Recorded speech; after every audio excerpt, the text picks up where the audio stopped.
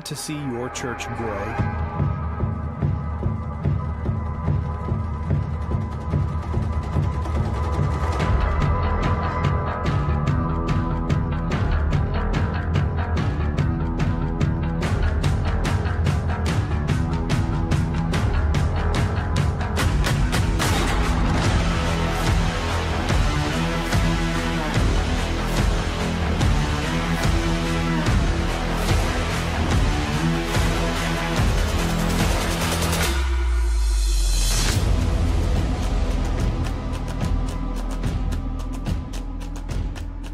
This is more than a conference.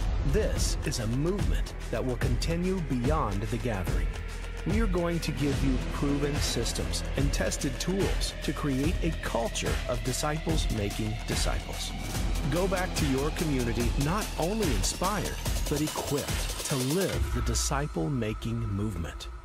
First Apostolic Church, Maryville, Tennessee, August 29th through 31st. Registration opens February 1st.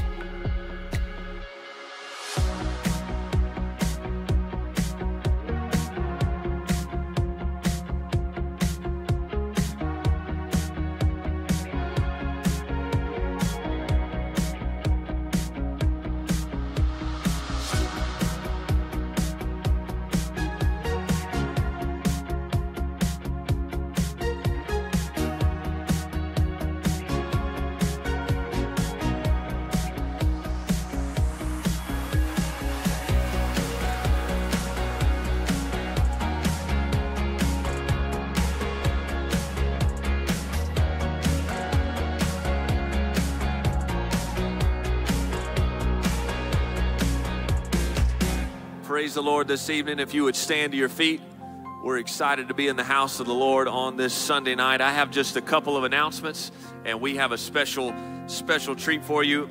As you can see, Brother Nolan made the announcement this morning, but I made the observation in walking out my door to come to church that somebody needs to mow the yard, and I think that somebody might be me, but the seasons are changing, and we need to make sure that we keep God's house looking as trimmed and as proper as possible. And some of the greatest people in all the world, they volunteer and keep this up year round. And we have our veteran mowers around here who do it year in and year out. But we're looking to recruit some new people onto the mowing team, and we're going to have a special meeting on Wednesday night over in the Connect room right outside of these doors over here, and we'll remind you of that. But if you can make plans to be there, it's just a great time and a great team. Again, our Dream Team Banquet is quickly approaching, and the sign-ups for that is shutting down tonight. So if you have not done that, make sure that you get that done. And we want to spend a great time of fellowship and honoring all the volunteers here at First Apostolic Church for the year of 2022. We know that we did our missions commitment cards this morning, and we want you to continue to pray about that in the week to come and turn in that perforated spot, torn off piece at the bottom. And just know that when you're looking through, there are some missionaries. In fact, there's a number of missionaries on this top portion here. And when you give, you're giving to support all of them. You're giving to support even some that are not on here, like the Rodriguez family that we interviewed this morning, and how encouraging that was to hear of all the great things that are happening because of you great and faithful people. We have a great treat tonight, and that is our youth choir is going to open up and lead us in worship. And we're thankful for the Strong Tower students here at First Apostolic Church. These are some of the greatest students in all the world.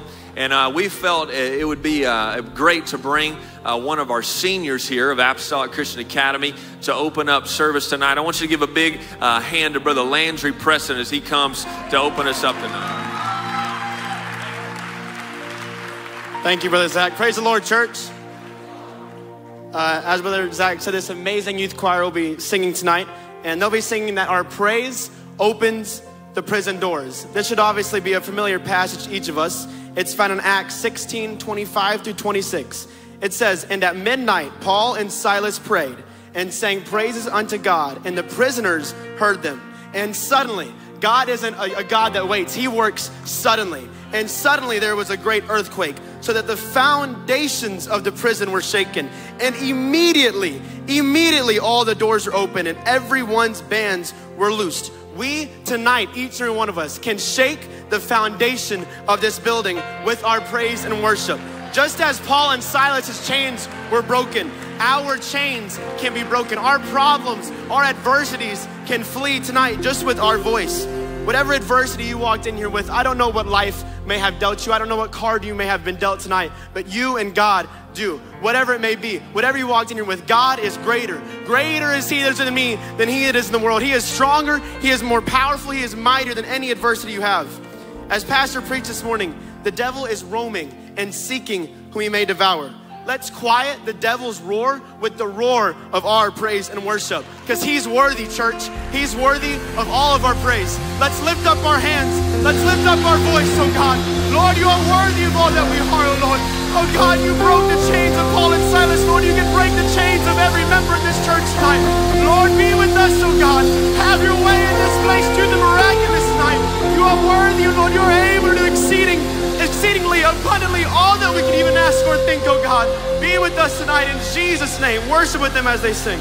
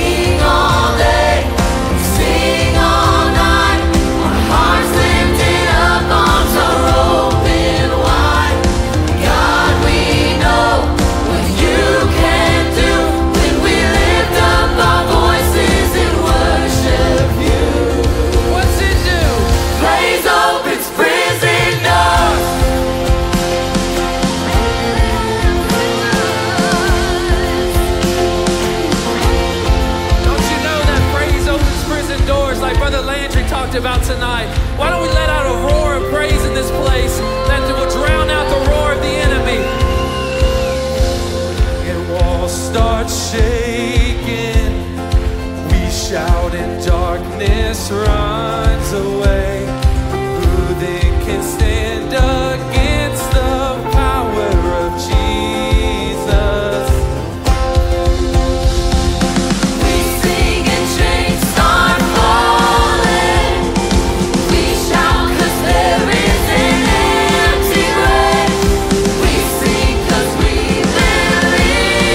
Power in Jesus.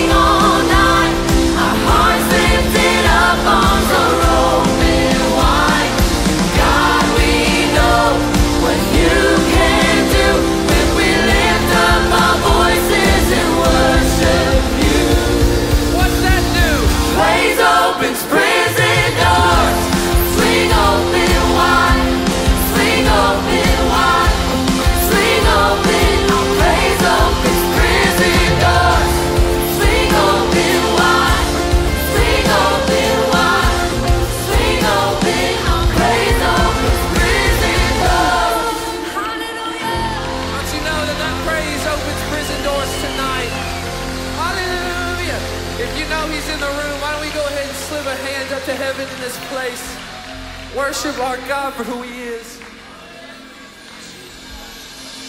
God, you're worthy today, Jesus. We thank you, Jesus. Oh, hallelujah,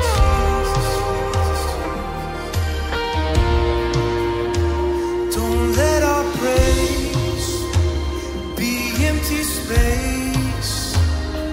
Come abide in this place. Every heart you are transforming. Come move, have your glory. Darkness trembles, mountains crumble. When you draw near to us, you draw near to us. Strongholds breaking, destinies changing. When you draw near to us, you draw near to us. Oh, you draw near to us, Jesus. You draw near to us, Jesus. Don't let our praise be empty space. Come abide in this place. Every heart you are Transforming, come and move, have your glory. Darkness trembles, mountains crumble. you draw near to us, Jesus. Draw near You draw near to us. you draw near to us. Strongholds breaking, Destinies changing. you draw near to us. You draw near to us. Darkness trembles, Mountains crumble. you draw near to us. Draw near to You draw near to us. draw near to us. Strongholds breaking, Destinies it's changing. You draw near to us. You draw near to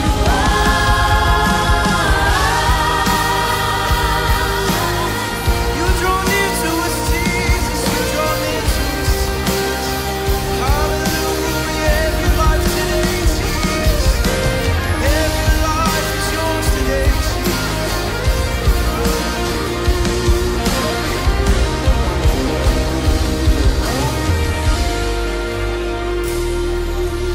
Every life can be restored when you fill the room. God, fill the room. Angels are in every corner when you fill the room. God, fill the room. Everything that's dead comes to life when you fill the room. God, fill the room. Then our chains will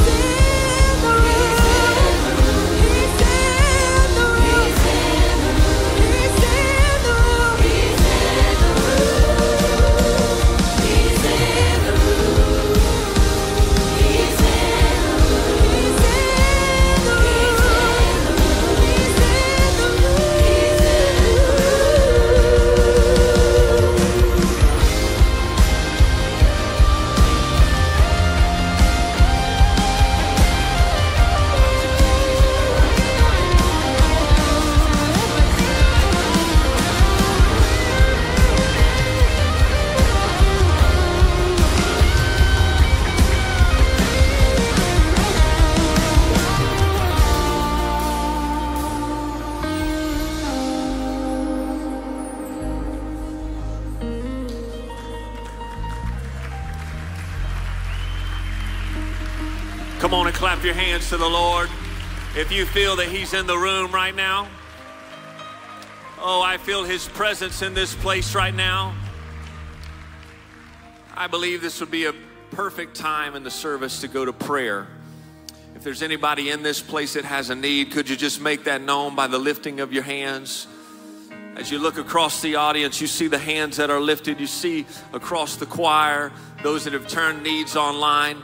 I believe the Lord that we heard about this morning, that we hear preached about, that if we will open up our mouth, if we will open up our mouth, you say, well, he knows my heart, He knows my thoughts, but if you'll open up your mouth, there's something different that happens. And I want to challenge you for a moment to lift both your hands and to tilt your head back, and I want you to lift up your voice and make that need known to God. Come on, lift it up right now. Whatever it is, God, I pray right now for Sister Mitchie to continue to heal her. God, I pray right now, God, for Sister Step, that you would reach down right now and touch. God, I pray over every need that's going to be scrolling across the screen, every need that's been turned in online. Lord, every need that's in the comment section, every person, oh God, that's in this place that's lifted their hand, you see their heart, oh God. You see their need, oh God, but most of all, you hear it right now as we bind together as a church, as we bind together as brothers and sisters of like precious faith right now to call upon the name of the Lord. And you said, God, if we call upon your name, Lord, that you'll heal the sick. God, that you'll heal our land. God, that you'll touch and you'll change, oh God. Lord, I feel you in this place right now. I ask that you walk up and down this room, up and down every aisle, God, freely tonight, whatever you want to do, however you want to do it, God, we surrender to you. We surrender our needs. We surrender our lives, Lord, and we surrender this service to you, oh God. Whatever you want to do in this place tonight, whatever you want to do in this place tonight. Come on, if you believe right now that you're more than a conqueror because you have a voice that you can call upon the name of Jesus, would you just lift up a shout right now? Oh, hallelujah. Hallelujah, hallelujah, hallelujah.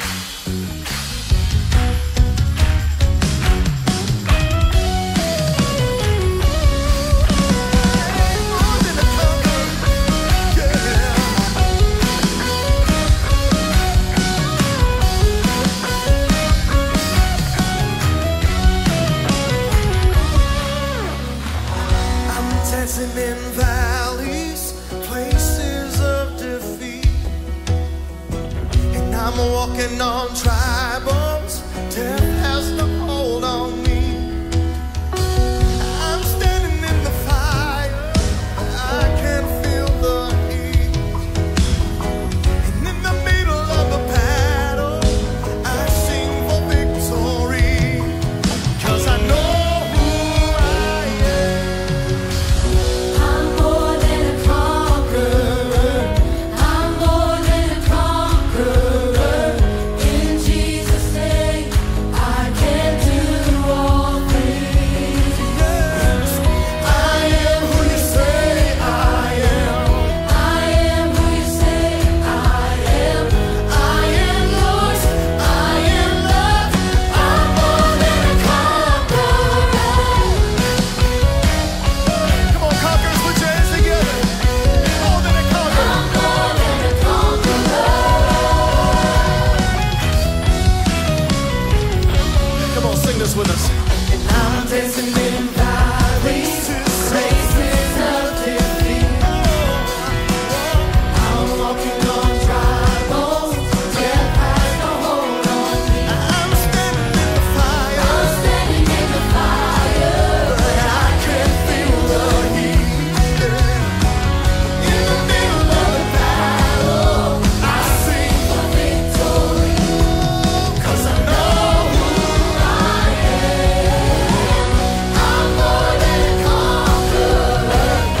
I'm more than a conqueror. In Jesus' name, I can do all things.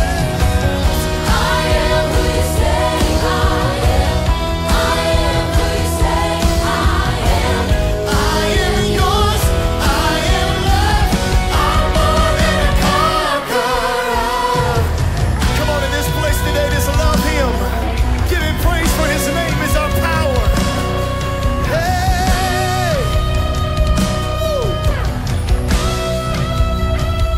If it's under your feet, then it's under mine too. Everything bows to Jesus. If it's under your feet, then it's under mine too. Everything bows to Jesus. If it's under your feet, Then it's under mine too. come on, sing about it. Everything bows to Jesus. If it's under your feet, then it's under mine too. Everything bows to Jesus. If it's under your feet, then it's under mine too. Everything bows. Everything bows to Jesus. If it's If it's under your feet, then it's under mine too. Everything bows to the name of Jesus. I'm more than a conqueror. I'm more than a conqueror. In Jesus' name, I can do all things. Yeah, I am who you say I am. I am who you say I am. I am yours. I'm loved. I am loved. I'm more than a conqueror. Yeah, I'm so much more than just a conqueror. Hey. I'm more than a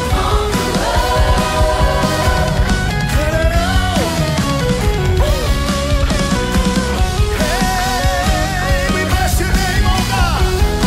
We give you glory in this place, oh God, because you've given us power.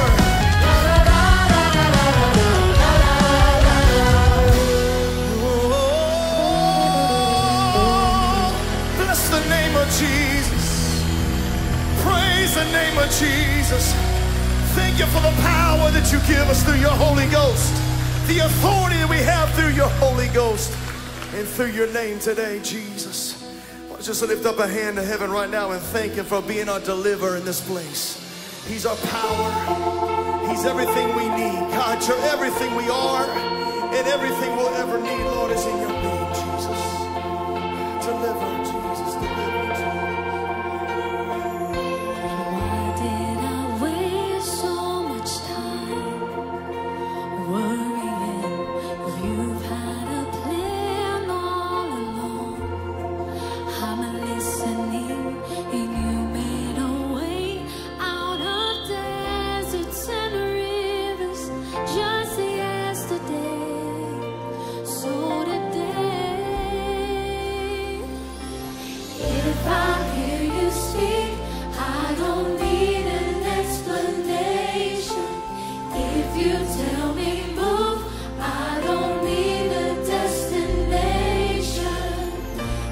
what's promised I never see. I'm still walking with you. You're still walking with me. Yeah. Oh, you're still walking with me. Yes, you are. Yes, you are. Sing you will. You will redeem all the time I spent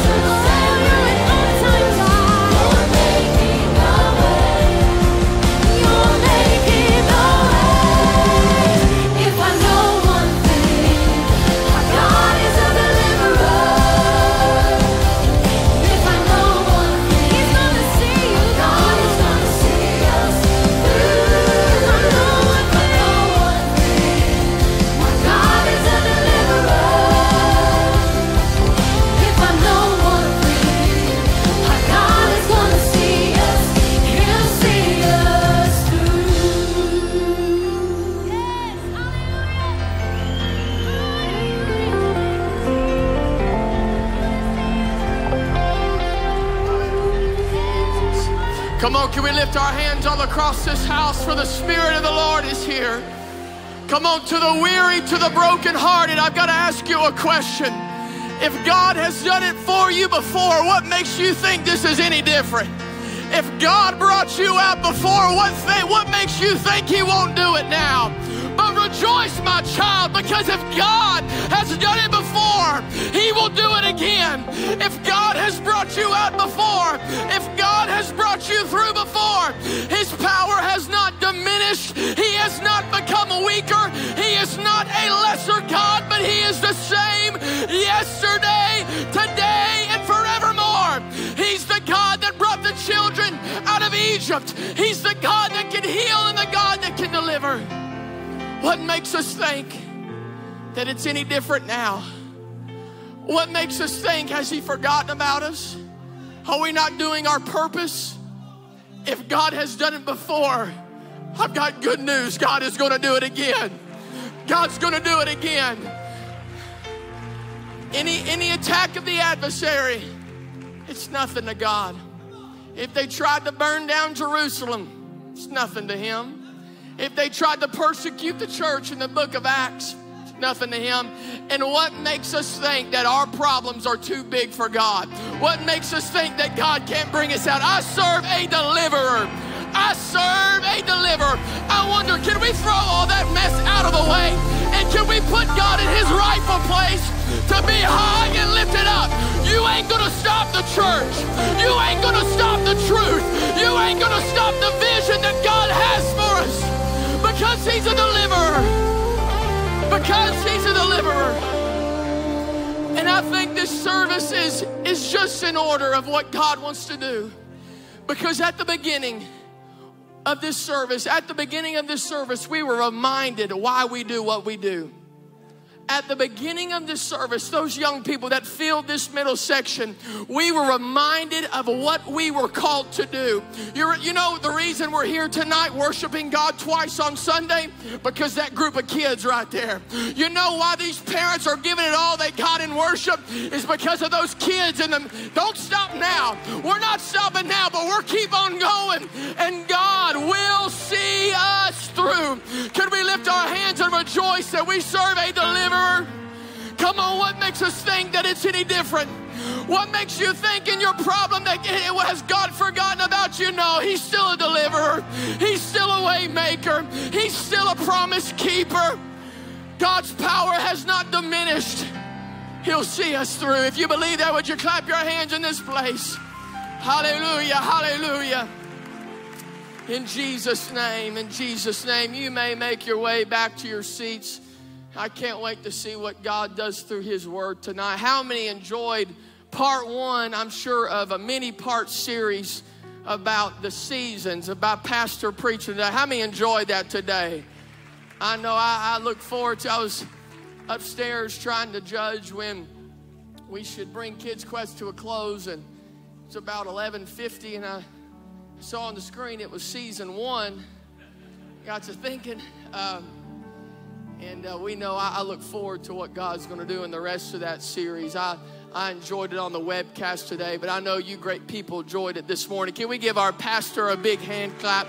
Because I know that he's going to do a great work tonight through God's Word. The ushers would make their way forward. Just a few more things. Pastor Hammond did a wonderful job with our announcements tonight. Next Sunday morning, we made this announcement in Kids Quest, and I had a split crowd. I had a certain group of people just screaming to the top of their lungs. I hope you heard them downstairs. And then I had the other group it looked like they just, as Pastor said, was born on the dark side of the moon and drank pickle juice. Is that correct, Pastor? Something like that. I announced that Sister Flannery had this wonderful idea of a royal tea party for our Kids Quest students. I announced it today, and those girls went crazy. You'd have thought something happened to them boys. But next Sunday morning, we are having a Kids Quest party, and it is a royal tea party. We know as children of God that we're adopted. We're adopted by a king. When you enter into the family of God, you have royal blood flowing through your veins. And we're learning about that this month in Kids Quest. And next Sunday morning, we're going to have a royal tea party, and you do not want to miss it. The big kids, you're going to stay in here, but we're going to have tons of fun with the Kids Quest students. And that is next Sunday morning at 10 o'clock. Do not miss that. Got to thinking about our offering and our missions commitment service just this whole day of thinking what we can do to commit to missions. And, you know, the thought of every person who has the option of giving is, what does my $10 bill or what does my $20 bill matter in such a great group of people like this? Or the need is so great, what does my small little offering matter to God? Well, we can ask Moses. In the beginning part of the chapter, it starts as the rod of Moses. But then Moses makes a decision. God says, what's in your hand? He said, it's just a rod. It's just a walking stick. But a few verses later, something happens. Moses makes a decision to give what he's got in his hand to God. Then we see in the beginning part of that chapter, it's the rod of Moses. But then at the end of the chapter, we see it's the rod of God. It starts as the rod of Moses, but by the end, he makes a decision. I'm going to give you this. And then it becomes the rod of God. Because if the rod is in Moses' hand, it's just a walking stick. But if the rod is in God's hand, it's a Red Sea splitting. If the rod is in Moses' hand, it's just simply something to get him down these steps. But if it's a rod in God's hand, it's a stick being thrown on the floor and it becomes a serpent and eats all the other serpents up. If it's just a stick in Moses' hand, it's just a walking stick. But if it's a rod in God's hand, it's water coming forth out of a rock to nourish the people of Israel. So it's the same question tonight. It might just be $10 in your hand, but what is that in God's hand? It might just be in this day, it's just a thing of eggs, I guess, $10 bill. But what can it do in God's hand? Because if we could give to a mission tonight, we just might be the very means that a deliverer shows up in someone's life all across the world. And I've got to tell you, I've got a burden tonight because I saw it firsthand. I saw it firsthand just last week, the results of this offering. That many think that this is just a pause out of the service, but I saw firsthand when it's just money in our hands, but when it's money in God's hands, it's a germination being revived with a great revival. So what is it tonight? Is it just $10 in your hand, or is it God changing someone's life when we give to God? Because it's just a rod in Moses' hand, but it's a tool that God uses to deliver a nation when Moses trusted him with something that he saw as insignificant. It was just something so simple. He made a decision. He said, it's just a walking stick, but not in God's eyes. So I want you to think tonight, it's just $10 bill in your hand, but not in God's economy, not in God's hand. If you would trust God with what you see as small or a small amount, God can do absolutely amazing things. But the power lies here is when it goes from your hands to I give it into God's hands. And that's when God changes it. I want you to think about that in prayer. And when we commit to missions, it's just something small in your hands, but when you give it to God, God can do amazing things with it. Let's pray. God, we thank you today. I thank you for such a wonderful group of people. God, I thank you for all the believers that have joined here once again on this Sunday, God, to worship you in spirit and in truth. God, I pray tonight, God, even though we may see it in our hands as insignificant, God, a small offering, Lord, God, in your hands, it might just be a nation, God, being able to have someone come preach the gospel to them, Lord. It might be something small in our hands, but God, it might send a messenger to someone who's never heard of the name of Jesus and this great salvation message. Lord, I thank you for these wonderful people, and I thank you that, God, we have a man of God to preach to us, God, the blessings of giving. God, and I'm so thankful to be a partaker in giving unto you, because it's something small in my hands, but God, when I give it to you, God, it's something great, Lord, and we thank you for this opportunity, God, and we do everything in your name, in Jesus' name. Could someone say in Jesus' name? And as our ushers wait on you, could we clap our hands for what we feel in this place?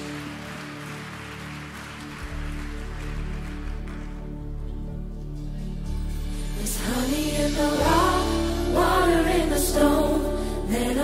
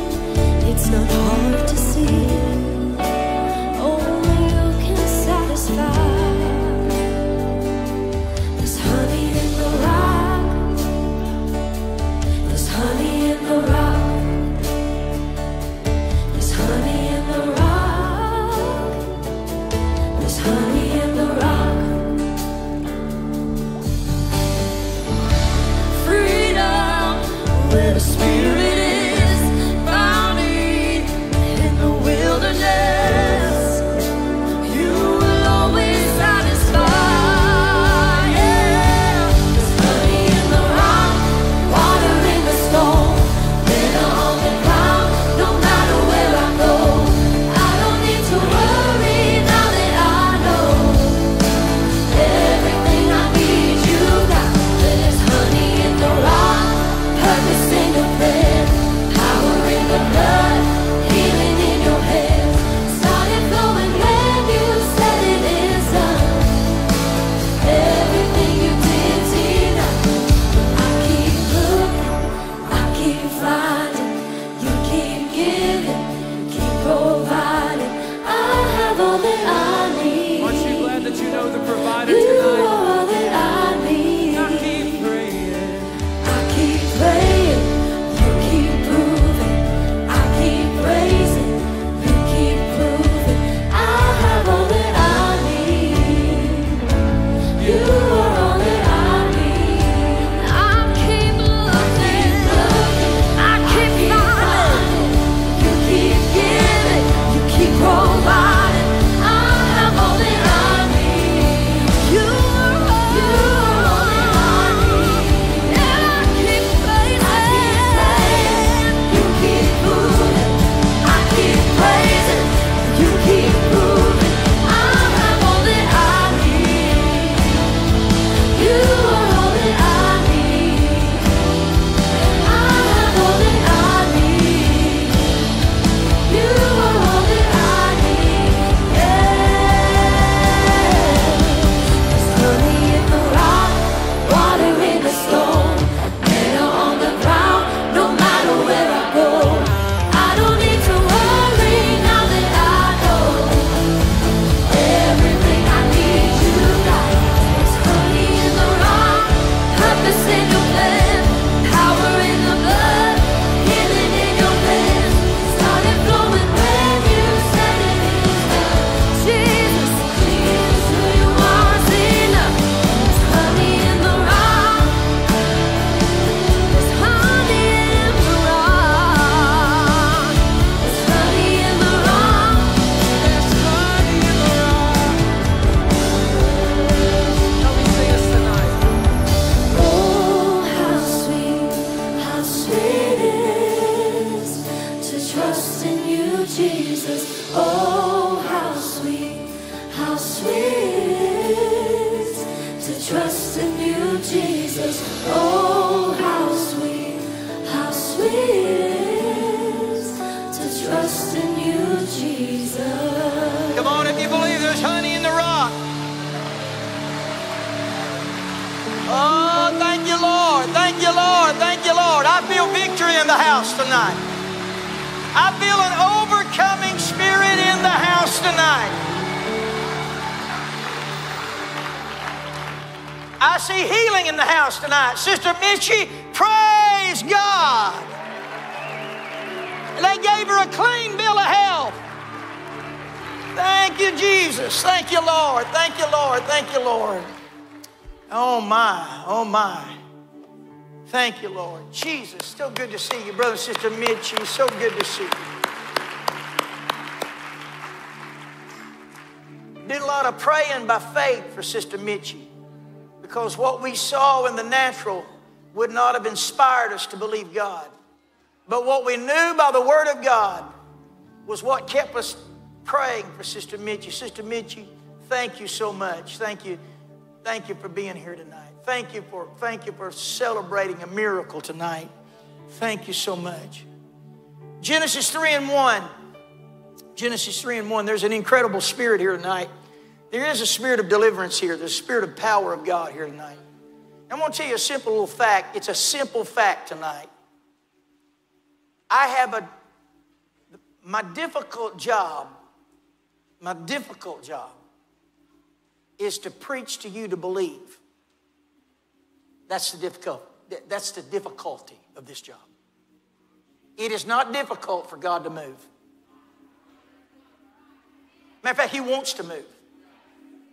And I don't believe it was any coincidence that when things finally got aligned, and the blood was shed and the mediator was set, that the Holy Ghost that had not lived in a human being for 6,000 years, that the Holy Ghost, God's Spirit, came from heaven, not as a gentle summer breeze, not like some stroll, but the Bible said when things got lined up, when the blood was shed and the mediator was set in heaven, the Bible said when the day of Pentecost was fully come, there came a sound from heaven as a rushing mighty wind. God was in a hurry. My difficulty tonight is not to convince you, not to convince God to move, is to get in your mind that God wants to touch you, God wants to move upon you. Genesis 3:1. Now the serpent was more subtle than any beast of the field, which the Lord God had made. And he said unto the woman, I want to continue to preaching tonight on the 4 seasons of the serpent. God, I love you tonight. Lord, I'm here to do what you called me to do. Lord, you not only called me to salvation, but shortly thereafter you called me to preach your word. Lord, here I stand tonight, God, and I am in need of the anointing that breaks the yoke. I am in need tonight that while I preach, that your Spirit will move away every spirit that's opposed to the moving of your Spirit. Lord, I pray tonight that there will be souls filled with the Holy Ghost. I pray tonight, God, there will be souls that will be delivered. I know that it is your will to fill souls with the Holy Ghost, and I know that it is your will to deliver people in this room tonight.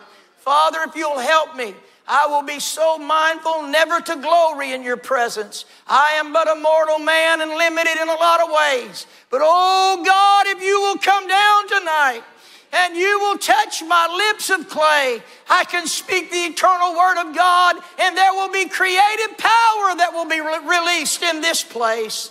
In Jesus' name I pray. Give him a shout and give him a hand praise tonight. Come on, give him a shout and give him a hand praise.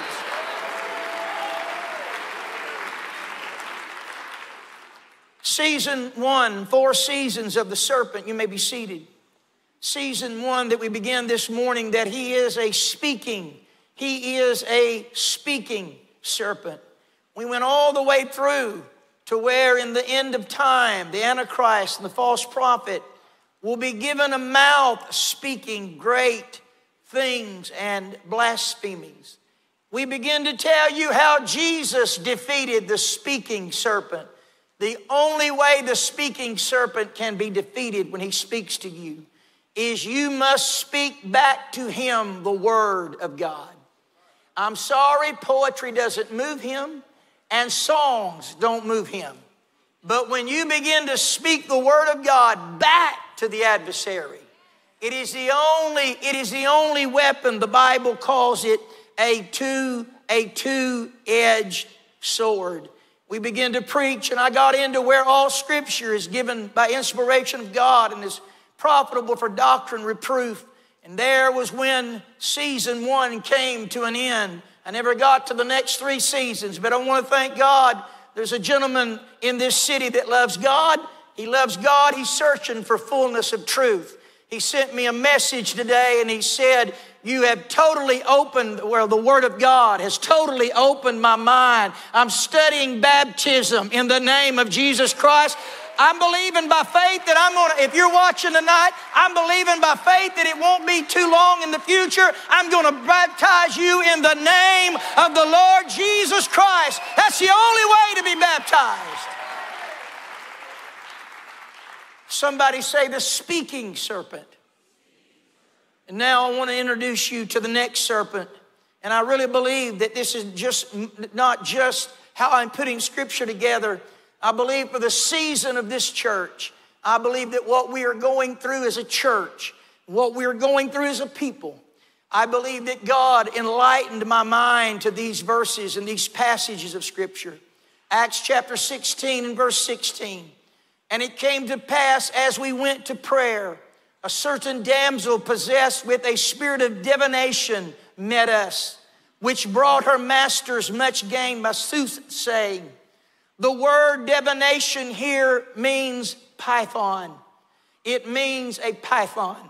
She was connected to an idol group. She was connected to a false god group who had an image of a python snake. A few weeks ago, I hit on this subject here. This young lady had the spirit. This word divination means a python. Can I tell you, when season one of the adversary won't stop you, do not relax your guard, because the enemy will come in with season two. A python is a snake that kills its prey by strangulation. A python will wrap around, and I read some things about a python that it has to fall upon you. A python is so large, a python is so easily seen that most of the time, to be successful, it has to fall from a branch down upon its prey.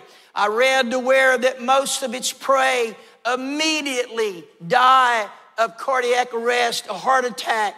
But if not, the python then begins to twirl and wrap around its victim, and it's cutting off the breathing. It squeezes, and in each time the victim begins to breathe, inhale or exhale, the python is tightening its grip. I call this the season of pressure, the serpent of pressure. There is a serpent of pressure. There are things that you and I will walk through in the spirit, that you and I will walk through in the spirit. We are quoting scripture, but just somehow we feel like there is this pressure upon our lives. We can't put our finger on it. We try to go back through our minds and repent of everything we've said, done, not done. We're trying to find out what's wrong. But this spirit of python has wrapped around, and the spirit of python is trying to squeeze the breath, out of you. It has been said multiple times here, praise is our lifeline. The youth group opened up tonight that praise opens up the windows and the doors of heaven. And if there's something that python wants to do, if the speaking serpent cannot overcome us with his lies, because we combat him with the truth of God, python comes and begins to squeeze and begins to tighten around us. We know that there's something there. He's trying to squeeze the praise out of us. He is trying to put us into a spirit of pressure. Paul, in the second book of Corinthians, chapter 1 and verse number 8, Paul encountered this again. He said, "For we would not, brethren, have you ignorant of our trouble which came to us in Asia."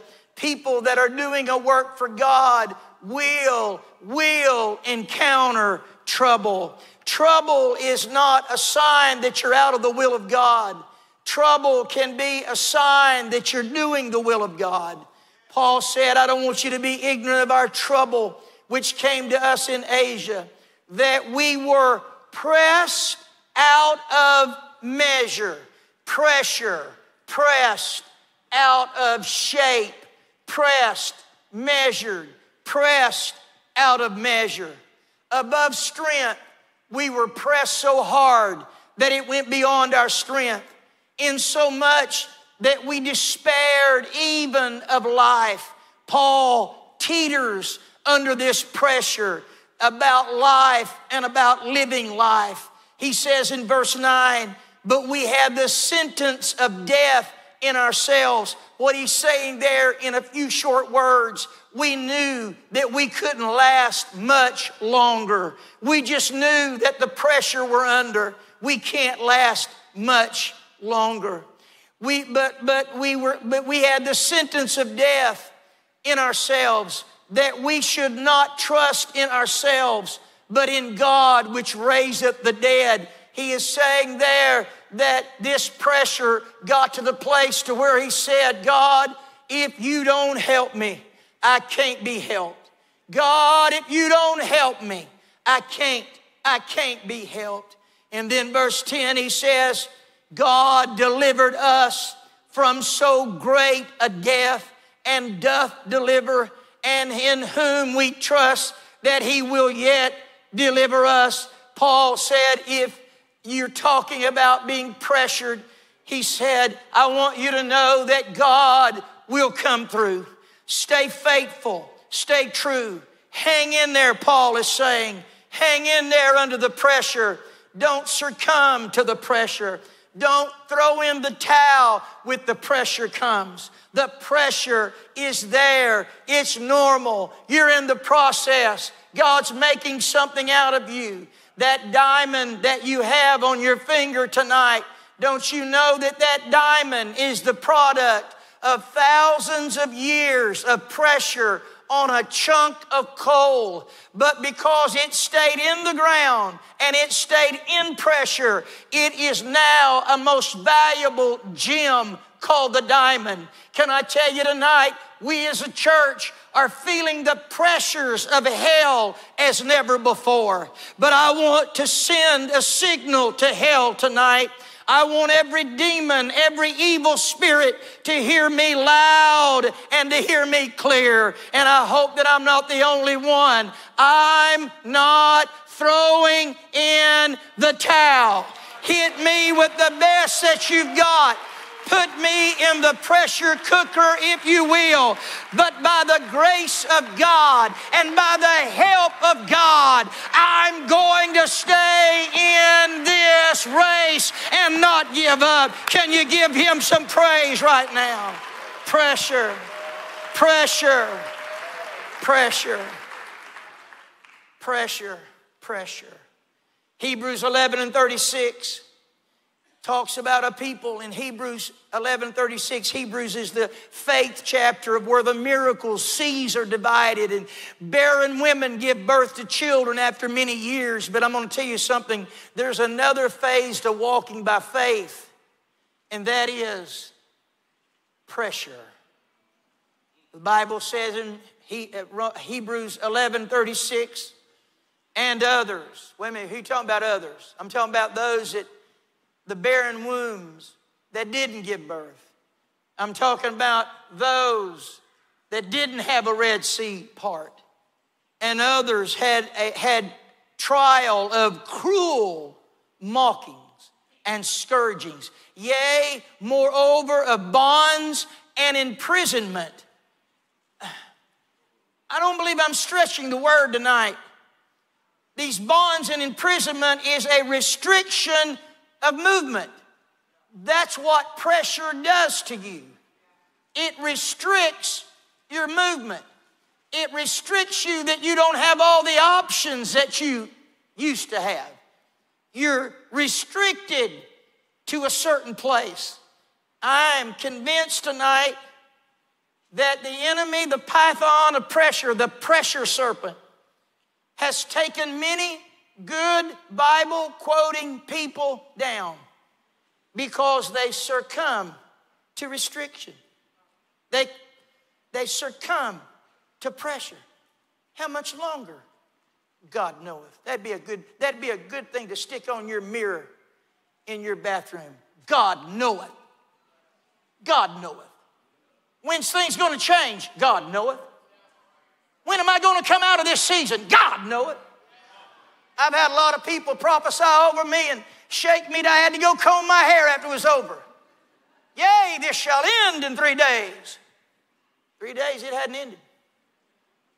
But I got news for you. God knoweth. I don't know when, but I'm going to get up in the morning and I'm going to say, God knoweth. And with that appointed time that God knoweth, it shall come through. You won't always stay under pressure, child of God. Take courage tonight. Be of good comfort tonight. You won't always be in the season of python. If you can just allow yourself to have faith in God. I wish somebody just say, God knoweth. God knoweth. The Bible said Jesus Christ testified about John the Baptist, and Jesus said there wasn't a greater There wasn't a greater prophet. There wasn't a greater man. What a great man. Jesus is bragging on. Jesus is bragging on this man called John the Baptist. Jesus is bragging on this man called John. Oh, John knows who he is. John heralds it out. Behold the Lamb of God that taketh away the sin of the world. John says to Jesus, when Jesus comes to be baptized, John says to Jesus, oh no, I have need to be baptized of you. I have need to be baptized of you. John has such confidence. John has such freedom on the shores of the Jordan River. John has such freedom as he's announcing, behold the Lamb of God that taketh away the sin of the world. But what happens to you, John, when Python sets in on you? What happens to you, John, because you said this. I don't know if you understood what you were saying, John, but you made a statement about Jesus. You said it goes like this, and you can help me quote it tonight. I must decrease that he may increase. He said, I've got a ministry. I've got to decrease. Do you know sometimes pressure causes us to decrease? Sometimes pressure in our life is just what we need. We need more of that pressure. We get in places in our life when we begin to think things and we begin to have freedoms and we forget to be as thankful as we ought to. And sometimes God allows pressure to come to our life because why? It's all about Jesus. It's all about Jesus. Our life is not all about us arriving to death healthy and wealthy. Our goal in life, this is not monopoly. Listen, our grand scheme here is not the game of monopoly to where we want to in and own all the real estate and all the money and everybody else. No, that's not the goal. The goal of a child of God when they draw their last breath, did I do my best to tell people about Jesus? Did I do my best to lead people to Jesus? John finds himself being arrested. John finds himself, the culture changes. John finds himself being arrested, and John finds himself in a prison. Sounds like restriction, sounds like pressure. And in that prison, the same man that could say, behold the Lamb of God. Luke chapter 7, verse 19, in that prison, and John, calling unto him 2 of his disciples, sent them to Jesus, saying, now John's in prison. He sends 2 disciples to Jesus, saying, art thou he that should come? Or look we for another? What happened to you, John? I'll tell you what happened to John. Pressure got to him. Pressure got to him to where he began to think in his mind, I've been doing everything I should have done. I preached. Matter of fact, I'm in prison because I rebuked the king for his immoral lifestyle. I introduced the Lamb of God to the world. I've been doing everything I could do. Why would I ever wind up in here? And the only way I would wind up in here is for maybe he's not who he said he was. Can I tell you that in prison, notice this, he sent 2 of his disciples. Look at that. Luke 7:19, Brother Erickson. He sent 2 of his disciples. Let me show you something real quick. There are some giants you can kill all by yourself. And this is a trick of the devil. It is a trick of Python to deceive you that you can live for God all by yourself. You cannot live for God all by yourself. God said it is not good that man be alone. But aren't we seeing a culture of people that believe they'll tell you, oh, I'm all right, I just don't go to church. Oh, I'm all right, I just don't go to a house of worship on a regular basis. You're not all right. You're not all right. Because there's some giants you can kill all by yourself. David killed Goliath all by himself. Nobody helped David kill Goliath. But David, you are going to face a giant in your life. And that giant is going to knock you down. Yeah, I'm talking about David, the giant killer. He faced a giant in his old age. He faced a giant. And when he faced that giant knocked David down to the ground. That giant knocked him down to the ground. And that giant was about to take his spear and stab it through the heart of David. But David had taken some men into battle with him. And when they looked around and they saw their king laying on their back, they came up behind that giant and they took that giant's life. And had it not been for the men David had with him, David would have been killed by a giant. Boy, how does that sound to end your life? Oh, he started out good. He killed a giant. But boy, a giant got him in an end. Boy, that would really inspire all of us to be giant killers, wouldn't it? But what I'm trying to tell you tonight is get Python's spirit. It has done robbed the oxygen from your brain because you think that you can make it all by yourself. You are just checking people off. I don't need you. You didn't park your car right. You didn't treat me right. You didn't say happy birthday on Facebook. You didn't do this to me. I'm Xing you out. I'm Xing. You better be careful Xing people out of your life because one of these days you're going to need them to come around and help you.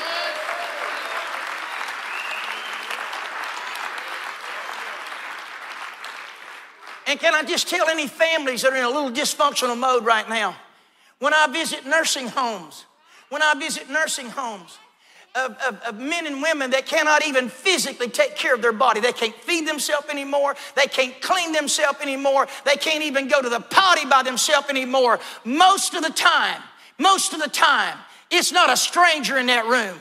It's a son, it's a daughter, it's a daughter-in-law, it's a son-in-law, it's somebody, it's a sister, it's a cousin. So what I'm trying to tell you tonight, when Python tries to tell you to write your kids off and Python tries to tell you to write family members off, you're gonna need them one day. You just may need them to come down to that nursing home when nobody else would have patience with you, when nobody else would like to bathe you. You just may...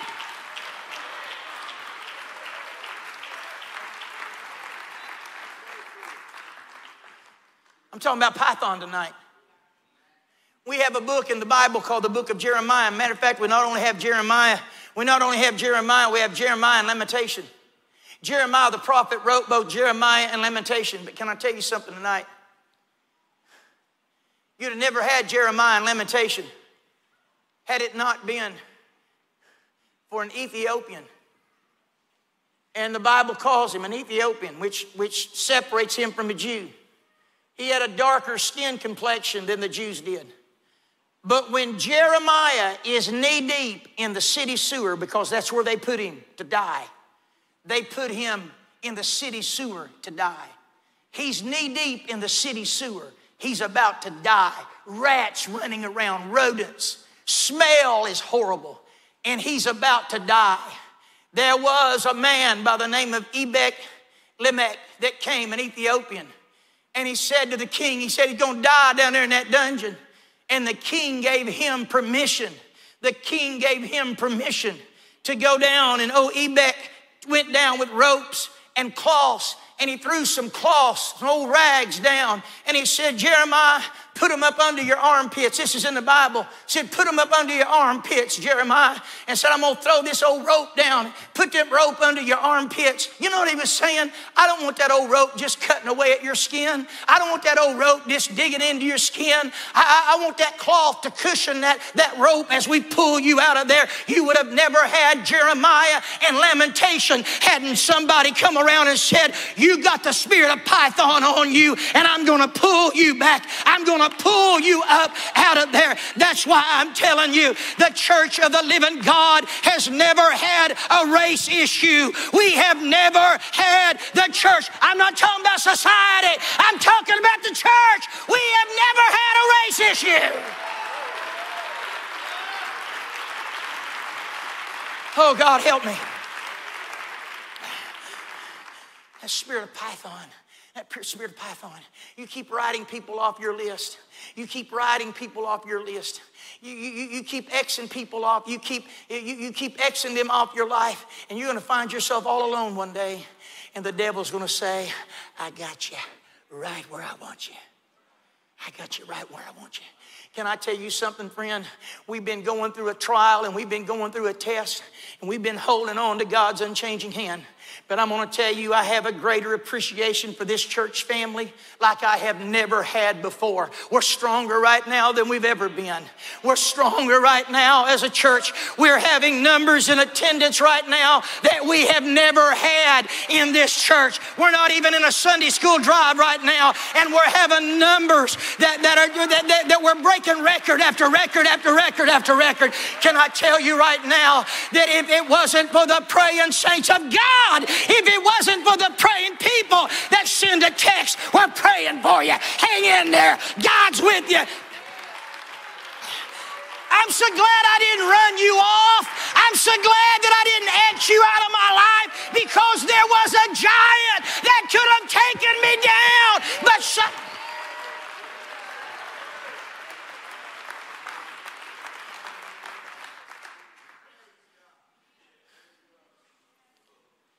I'm going to tell you right now, I wouldn't be here tonight if it wasn't for the prayers of the saints of God. You keep Xing people out of your life. Go ahead, grab your family up and leave this church.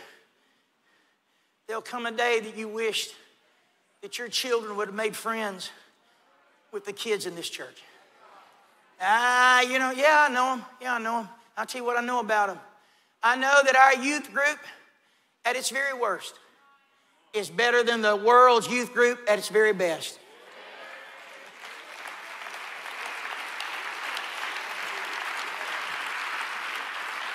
I just spent 4 days with the juniors and the seniors of ACA, Sister Carpenter and myself in Orlando, and on the same floor with them, same floor.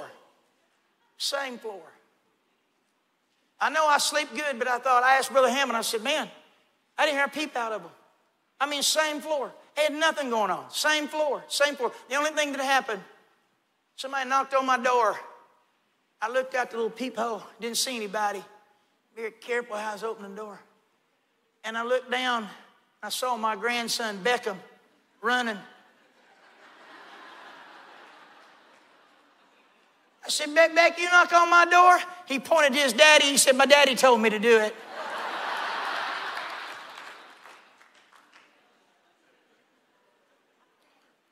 Yeah, I know. Somebody breaks up with this one. Some boy does this wrong. Some girl does that wrong. I get how all that goes. And I'm just going to tell you something. If your child is not mature enough to be broke up with, they shouldn't be dating.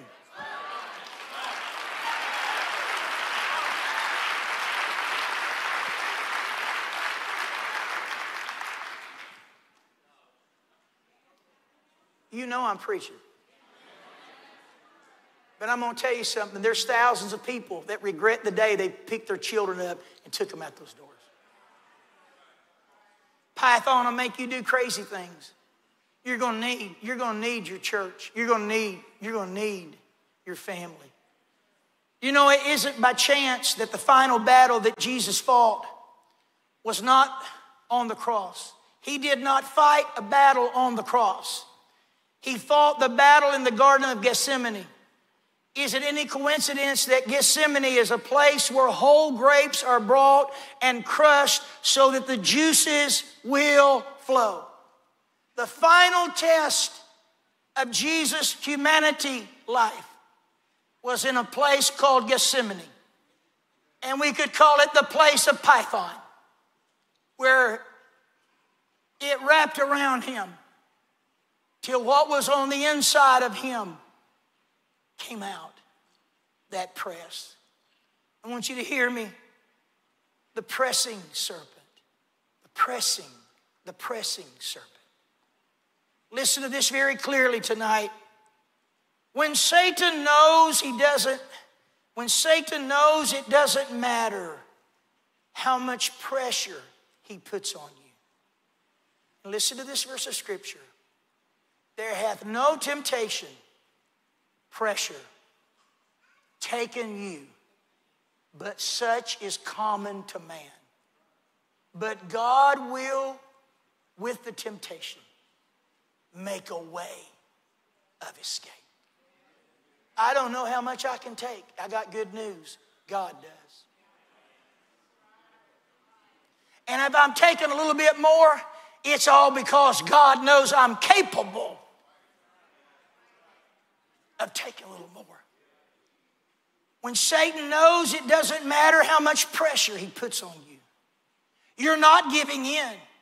You won't change your mind about God, and God will never change his mind about you. He will then go. He then goes to cause people to change their mind or opinion or thoughts or questioning motives about you. I introduce to you tonight the third season. He is a slandering serpent. Slandering. He will slander you. If you quote scripture and push him back, he'll come back with Python. But if you endure Python, he'll come back with slander about your name. Somebody will slander you. Somebody will misinterpret something you've done. Somebody, that kind deed that you did, somebody will slander that kind deed. Let's go to scripture to find this out. Paul and 275 other passengers have floated ashore after weeks in a storm, and the ship has been torn apart. Paul, along with 275 other passengers, float to the shore of this island on broken pieces of the ship. In Acts chapter 28, verse number 3, when they floated ashore, that island was inhabited by heathen people, godless people. They were heathens, they were godless, but they were kind.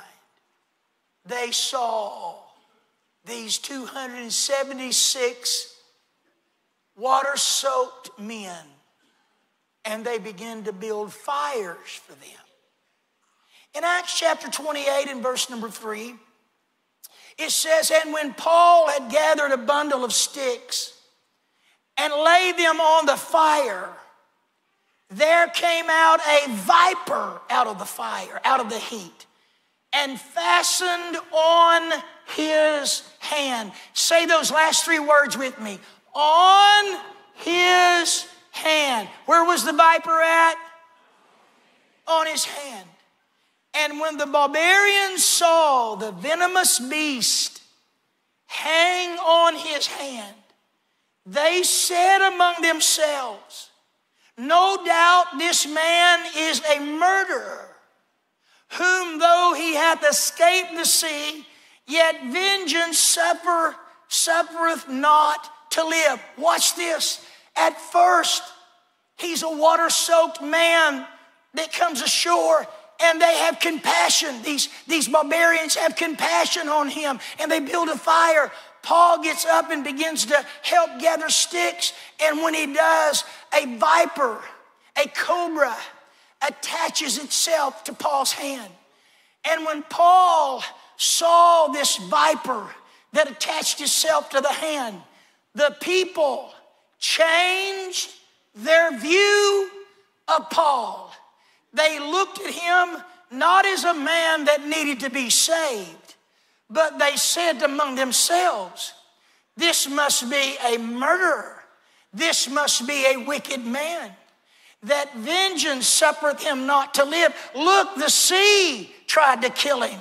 And now a viper has attached itself. So now, can't you see what's happening now? Now the people around Paul, the people that Paul wants to eventually preach to, is now looking at him not through compassionate eyes, but they're looking at him like he's a murderer.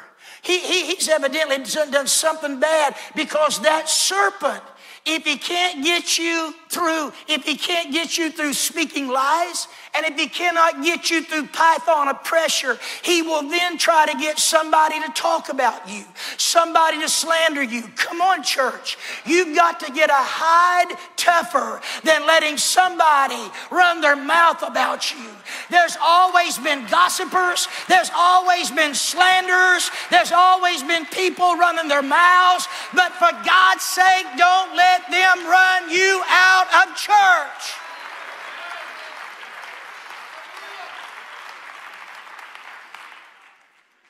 Well, Brother Carpenter, they're saying this about you, Brother Carpenter.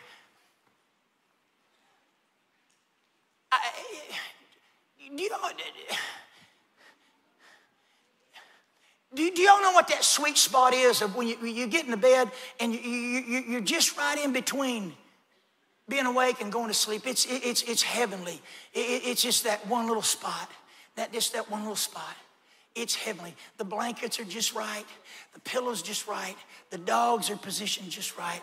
The wife's over here. It's just right. The fan's going overhead. My wife read me something on the way to church. Said, you ever thought people can sleep through a tornado? They can sleep through a siren going off. They can sleep through a train coming beside their house, but just turn the fan off and you're wide awake.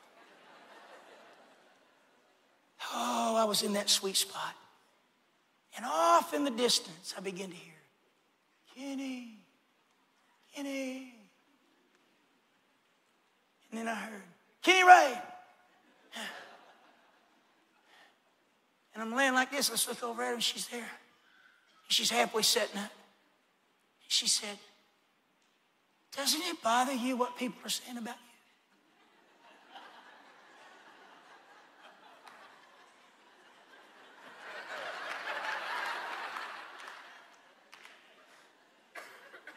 Doesn't it bother you what people are saying about you?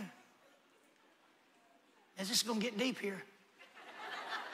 I said, no. It don't bother you? I said, absolutely not. Because it's lies.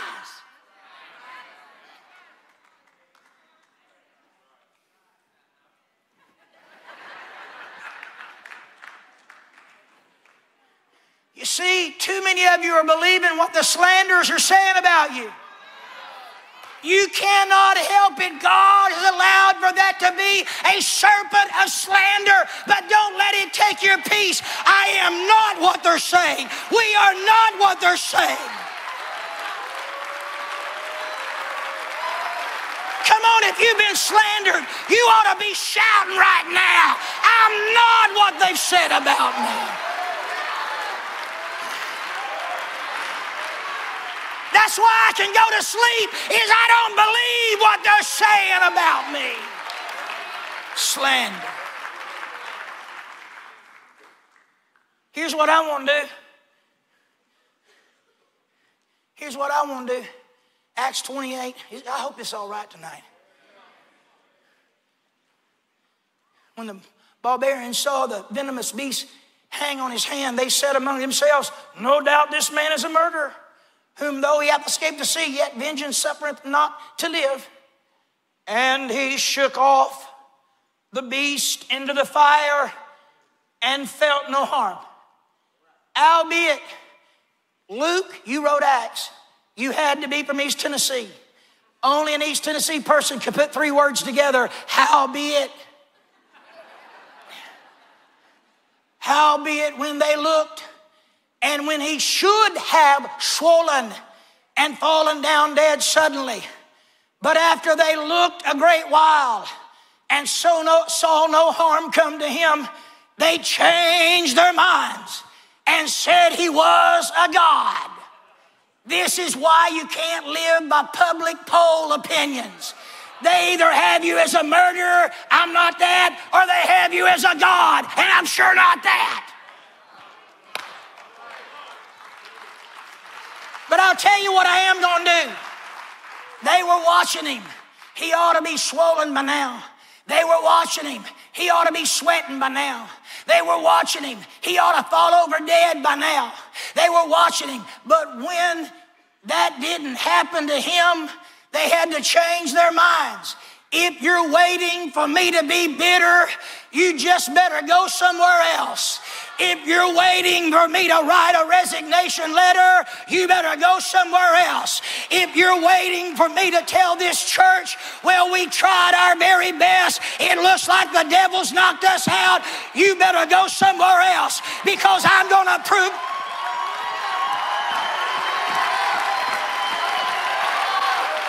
Come on, we are the church. We are the mighty church of Jesus Christ. I don't care what they're saying about us right now. They're going to change their minds, because I'm going to keep on ministering. Hey, let's take a praise break right now. Ta ta tola mama hasha. I'm still going to pray for them. I'm still going to call the names out of those that ridicule. I'm still going to pray.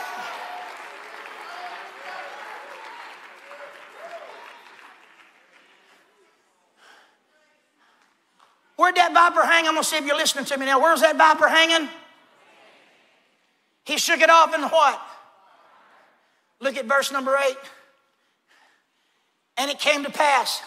It came to pass. That's another way of saying, after they changed their mind and said he's a god, that the father of Publius lay sick of a fever, of a bloody flux, to whom Paul entered in and prayed. Please don't miss this. Please don't miss this. Paul entered in and prayed and laid his. You'll never have healing hands till you have overcoming hands.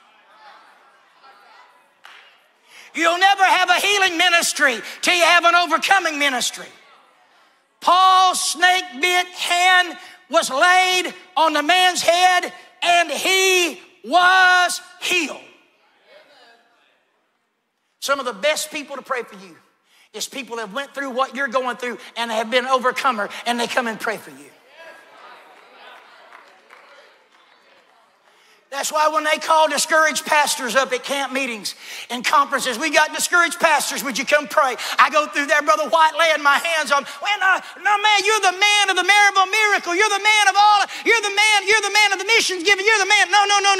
I'm a man that's overcome discouragement. I'm just a man that overcome all of hell's vices that he did, and I'm an overcomer. What better man to lay their hands on and pray than somebody that's overcome? Now stay with me for a moment. Stay with me for a moment. The first 40 years of Moses' life was spent in Egypt. He was raised in Pharaoh's palace. Moses could have seen firsthand the power of the word of Pharaoh. Just speak the word, and a person loses their life in the presence of Pharaoh. Just speak one word, Pharaoh. Just speak one word, Pharaoh, and a person could become very wealthy. A person could lose their life, but just the word of Pharaoh. A person could have great riches, just one word from Pharaoh. Is it any coincidence that Pharaoh wore around his head a golden cobra? Around his turban was a golden cobra. The cobra is chosen because a cobra can spew its venom farther than any other snake. A cobra doesn't have to bite you. He can spew his venom, and they said the most dangerous place that you can receive the venom from the cobra is in your eyes. Moses was well acquainted. Moses was well acquainted. There were serpents, statues, cobras, statues all over Egypt. He was well acquainted. Pharaoh wears a golden cobra around his turban because it was indicative of all Pharaoh has to say. It's a word, death, life.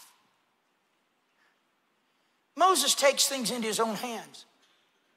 He kills an Egyptian. he kills an Egyptian. And in Exodus chapter 2, verse number 15, it says, now when Pharaoh heard this thing, he heard that he had killed an Egyptian, Moses killed an Egyptian. He sought to slay Moses. But Moses fled from the face of Pharaoh and dwelt in the land of Midian. The first 40 years he lived in fear. No doubt he lived in fear. Will Pharaoh find me? Don't you know for 40 years the most powerful man in the world? Can Pharaoh find me? A stranger came to town. Is this somebody from Pharaoh? For 40 years Moses lived in fear that Pharaoh's warrant would be served and Moses would surely meet death. But one day while tending to his father-in-law's sheep, Moses sees a most unusual sight. He saw a bush that was burning. But what made this bush very unusual was the bush was not being consumed. It was burning and burning and burning. Moses approaches the bush to look at the bush. Upon that, he hears a voice out of the burning bush that tells him to remove his shoes. He's standing on holy ground. There at that burning bush, God began to tell Moses, you're going to go back down into Egypt. That's what I fear most. You're going to go back to Egypt. No. I fear Egypt the most. You're going to go back to Egypt. And you're going to tell Pharaoh to let my people go. There's a covenant of Abraham here. And you're going to tell Pharaoh to let my people go. And it's a long chapter, Moses offering excuse after excuse. But in Exodus chapter 4, verse number 1, and Moses answered and said, but behold, God, they will not believe me, nor hearken unto my voice. For they will say, the Lord hath not appeared unto thee. And the Lord said unto him, Brother Nolan, what is that in thine hand? And he said, a rod. And he said, cast it. Cast it on the ground. Now stop right here for a moment. Of all the things that God could have chosen to turn that rod into, all the things that God could have chosen to turn that rod into, he could have chosen to turn the rod into a bow and arrow. That would make sense. I'm going to war. He could have chosen to turn that rod into a spear, a sword. We're going to war. But God, why do you turn that rod into a serpent? I'll tell you why. I can never use you until you face your fears. Some people come into this church, they're masked up to the hilt. But you ain't gonna last long because you're trying to cover up your fears. You need to take all the mask off and you need to face your fears. When Moses throwed that rod down and that rod became a serpent, Moses just didn't flee from that rod because it was a serpent. He fled because of everything that rod represented. I've been running from Egypt. I've been fearing Egypt for 40 years. I've seen all these serpents down. I've seen all these serpents down in Egypt. I've been running. Stop running. Stop running. Stop running tonight. God has called you to face your fears. God has called you not to mask, not to pill, not to drink down. You've got a past and you need to face that past. And there's no greater way to face that past than Jesus Christ. He can help you on your past. Well, you don't know how many times I've failed. You need to understand that's facing your past. He said, reach down and pick it up. He had a stick, wood. It turned into a serpent, flesh. He reached down and picked it up. It turned back into a stick. I want you to see that. I want you to see that. he gets brave enough to go down and stand Brother Troy into Pharaoh's throne room. And Pharaoh says, just what makes you think I ought to let all the slaves go? Give me a sign from your God. Moses took that rod, threw it down on the ground, and that wood rod became a fleshly reptile. Pharaoh stood back for a moment. Let me show you this. You've got to read it very closely. The Bible said Pharaoh called his magicians, and they did in like manner. They didn't change anything. Only God can take something of one ingredient and turn it into something else. Only God can turn water into wine. Only God can take a substance of wood, turn it into a reptile, turn it back into a wood rod. And Brother Sincata, Pharaoh just looked and said, look, that's a cheap magician's trick. That's just a cheap hocus pocus trick. But something happened. The Bible says that Moses' rod, serpent, opened its mouth and swallowed all of Egypt's supposing serpents, shut its mouth, and then turned back into a rod. I want you to see this with me tonight. The rod represents God in eternity. He is spirit by nature. He is spirit by nature. God came down to earth and became flesh to do what? To open up his mouth on Calvary and to devour all of the sin of the world, shut its mouth. And now in Christ Jesus is the DNA of victory, is the DNA of an overcomer. Can I tell you tonight, there's no greater name than the name of Jesus. There's no greater power than the name of Jesus. Do you see this? Did not Jesus say, as Moses lifted up the serpent in the wilderness, if the Son of Man be lifted up, I will draw all men nigh unto me. Can I tell you, the name of Jesus has overcome every sin, every habit. You can overcome every habit in the name of Jesus. There is not a problem you cannot overcome. There is not a situation that's bigger than your Jesus. There is not a situation that Jesus has to say, I'm sorry. Jesus is not like a doctor that says, I've done all I can do. When you call out on the name of Jesus, He is able to overcome. The speaking serpent. The pressuring serpent. The speaking serpent. The pressuring serpent. Boy, haven't we worked on that old slandering serpent. But I think it's time. It's amazing how the Bible has bookends to it. Genesis 3 all started this sin issue with a speaking serpent. Genesis 3, a speaking serpent. But there's coming a day in Revelation chapter 20, verse number 1. It's bookends, isn't it? Genesis, Revelation. Genesis 3, he's a speaking serpent. Revelation 20, he's still running his mouth. He's still running his mouth.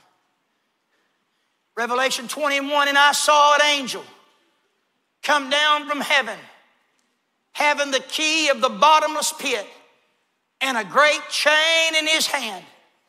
And he laid hold on the dragon, that old serpent, which is called the devil and Satan, and bound him 1,000 years. I could say it this way. He shut him up for 1,000 years. He shut his mouth. You've been speaking for thousands of years, Satan, but you're going to be shut up and bound for 1,000 years. I don't know about you, but that's somebody, if they had a car, they ought to do circles of victory tonight. This is victory. This is victory. He's going to be shut up one day. He laid hold on the dragon, that old serpent, which is the devil and Satan, and bound him 1,000 years. Cast him into the bottomless pit and shut him up. Oh, I like that. And shut him up. Oh, I like that. And shut him up. Oh, I like that. And shut him up and set a seal on him that he should deceive the nations no more till the 1,000 years should be fulfilled. I'm telling you, that old serpent started running his mouth in Genesis 3. That's why we've got disease. That's why we've got crime. That's why we've got drug addiction. That's why we've got people dying before they ought to die because of that speaking serpent. But there's coming a day when God is going to come down with a great chain.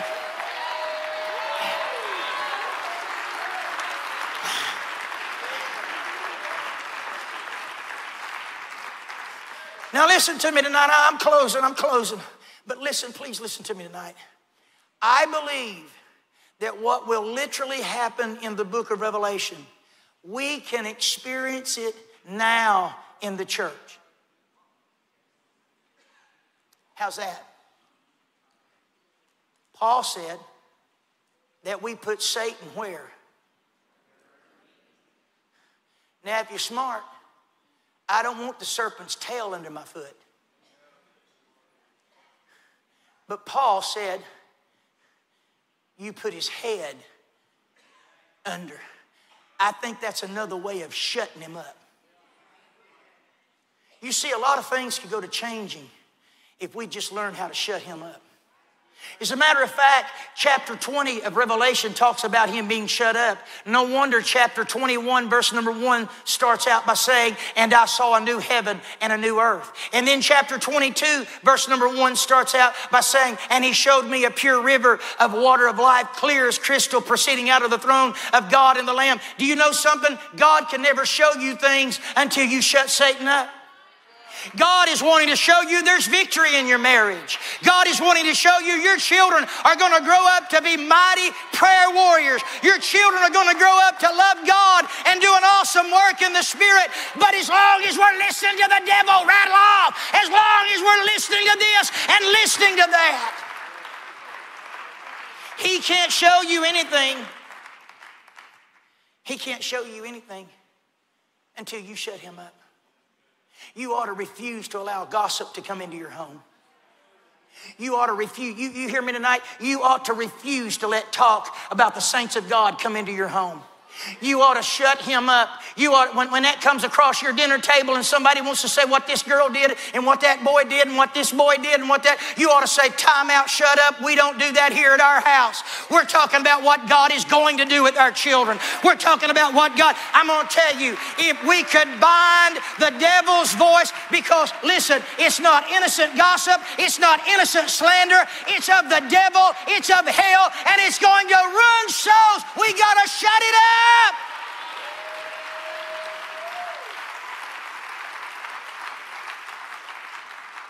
Can I tell you that during that 1,000-year millennial reign of Jesus Christ, when Satan is shut up for 1,000 years, nature begins to change.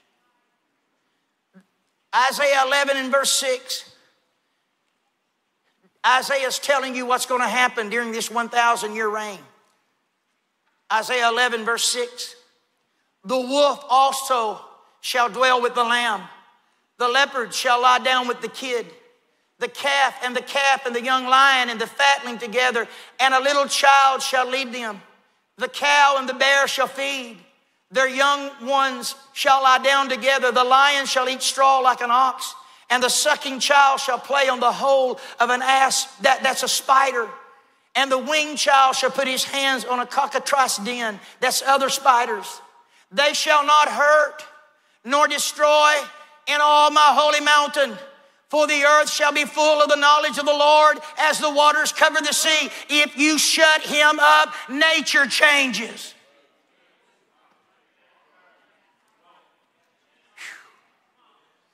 You shut him up, you'll begin to see the people of God through a different lens. You shut him up, and people that you X'd off your list long time ago. You're going to get a desire. You're going to go have lunch with them. You're going to make that friendship right again. And people are going to say, man, look at those two coming in. That's right, the cow and the bear. That's exactly right. Because when we get nature change, things begin to change. How many want to change in your life?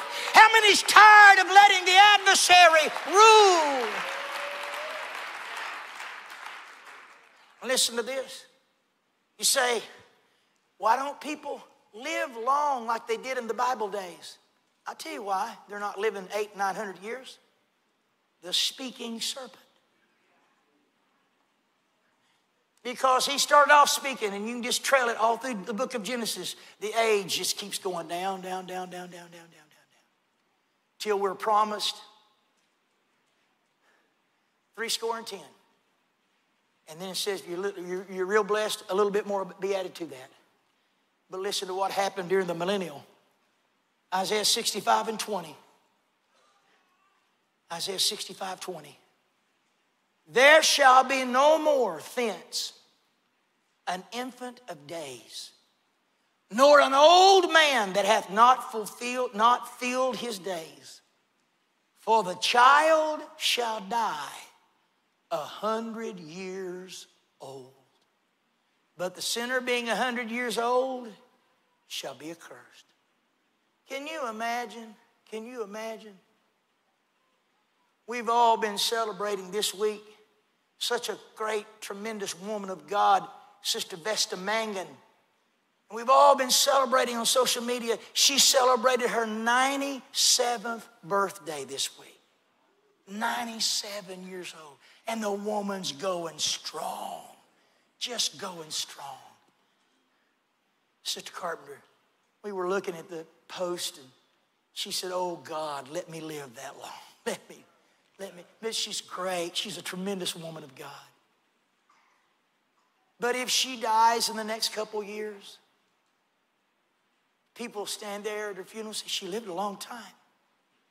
But do you know during the millennial reign of 1,000 years, when Satan is shut up, that if a child dies, somebody dies and they're 100 years old, they'll come to the funeral and say, just a babe, just a child. Why? Because that length of life is going to start being added back in. Why? Because he's our trouble. See, if you can just understand tonight, it's not the government. Stop blaming one party over the other.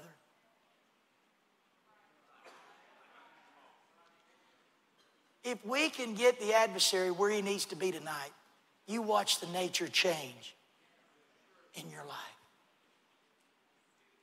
Speaking serpent, a pressing serpent, a slandering serpent, and the last one, a silent serpent. Oh, I just want to silence him. Would you just stand with me tonight? I just want to silence him right now. I silence you from my thoughts. I silence you from my thought processes. I silence you from all the past mistakes that I've made. Satan, can you not see that I have been forgiven? I have been washed. I silence you tonight. Come on, church. Come on, pray with me tonight. I silence you, Satan. I silence you. You shall not bring that past back up. I silence you right now. I silence you in my life right now. I silence you right now. I take authority over you right now. In the name of Jesus, I take authority over you right now. I silence you right now. Oh, please pray, church. Oh, please pray, church. I silence you right now. I silence you right now. I silence that adversary right now. Some of you are so tormented, you need to begin to proclaim boldly, I silence you over my life. I am not going to die prematurely. I am not going to die from what my parents died from. I am not going to die of this disease. I am not going to die. I am an overcomer. I am a new creature in Christ. Come on, I need some intercessors in this house tonight. Oh, God. Oh, God. Oh, God, in the name of Jesus, I need some intercessors right now. Please, in the name of Jesus, stop running from your fear right now. Stop running from your fear right now. Let go of the back of that pew and march to this altar. Silence the adversary. Silence his voice. Silence him right now. Silence him right now. I beg you in the name of Jesus. I plead with you in the name of Jesus. Victory is waiting on you. A change in your life is waiting on you. I rebuke the speaking serpent. Come on, Cole. Come on, I want you to move as close up around the altar as you can. Come on, move as close up around the altar as you can. Oh my God. I silence you right now. I silence you right now, enemy. I silence you right now, enemy. I silence you by the authority of the name of Jesus Christ. I silence you by the authority of the name of Jesus Christ. Satan, you don't recognize my name, but you recognize his name. I silence you in the name of Jesus. Yeah, I wish a husband would get a hold of a wife.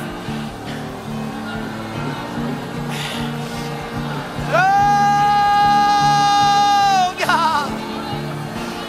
Jesus. Silence him. Come on, let's don't play church. Let's don't play. It's warfare. It's warfare. I silence you tonight. I silence you tonight. I silence you. You devil of division. You devil of distraction. You devil that's robbing us of our peace. I silence you in the name of Jesus Christ. Silence him. Silence him.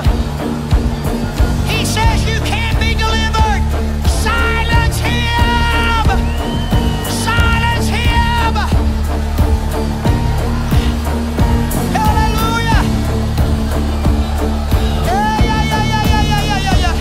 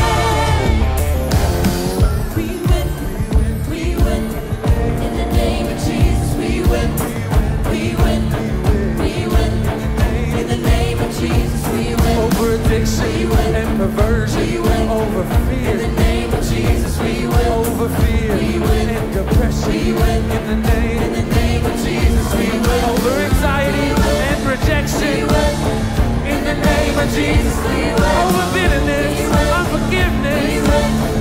In the name of Jesus, over jealousy and envy. In the name of Jesus, over gossip and backbiting. In the name of Jesus, we win.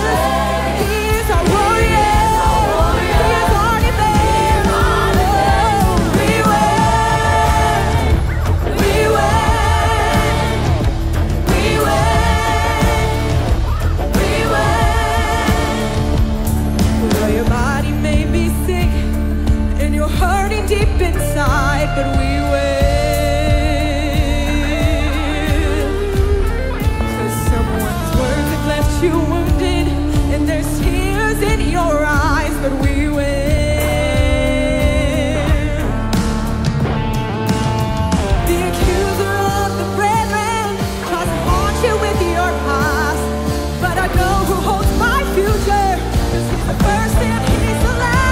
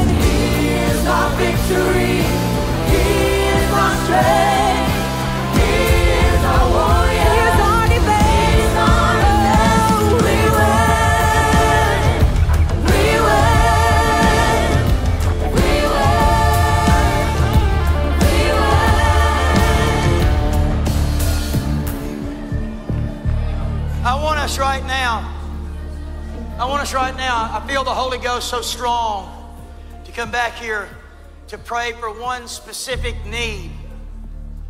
And I want to divide this up tonight. Your brain is an organ just like your heart. Just like your heart, your lungs, liver. Your brain is the organ just like that. And they're possible, just like you can have heart trouble, you can have chemical imbalance, you can have things in your brain that triggers different emotions, different things of depression that go on. I want you to just take that and put that to the side right now, because this is what I want to address tonight. This is what I want to address tonight. I want to address thoughts, ingrained opinions that you have of yourself because of how you were treated in life or wasn't treated. And you have in your mind a spirit that you're not worthy, you'll never measure up, you don't look like a Barbie doll, and I don't look like G.I. Joe.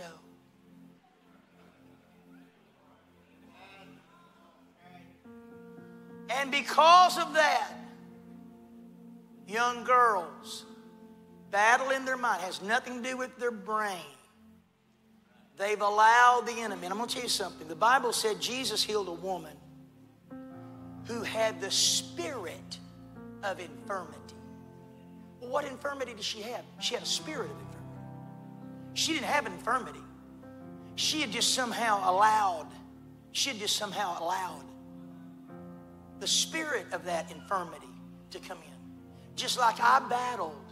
I was glad to celebrate my 47th birthday. You know why? Because I had a voice inside of my head telling me that I would be dead just like my dad was. My dad died at 46. And I had that inside of my head. Nothing wrong with my brain. Just how things that happened in life put that inside of my head. And through the Holy Ghost, it's the only way you can combat a spirit is through the Holy Ghost. But I'm telling you right now, I'm not talking about your physical brain, of what you've been diagnosed with in your physical brain. I'm not touching that tonight. I'm talking about the spirit that the enemy has rode into your brain. You feel unworthy. You feel you're second best. That's why you're willing to settle for second best in life, because you feel like you're second best. But in the name of Jesus Christ, I'm not sorry we stopped the music. I'm going to tell you something. If music can stop a move of God, it wasn't a move of God. But I want us to pray right now, because I want some people to leave this altar different than what they came. We're going to rebuke the spirit that tries to come into our minds right now. Come on with me right now. I got to have your help. You want to put your hand over on the side of your head? You do that. I'm now a new creature. I am now a new creature. I'm not what I used to be. My past is underneath the blood. I have been filled with the Holy Ghost. I am a brand new creature in Christ Jesus. I am not what anyone says about me or thinks about me. I am not what was done to me. I am not unwanted. God has a plan for me. Come on, there's going to be a move of the Holy Ghost. Come on, there's going to be a move of the Holy Ghost. I have a great future before me. I have a tremendous future before me. I am a daughter of the Most High God. I am a son of the Most High God. I have royal blood flowing through my veins.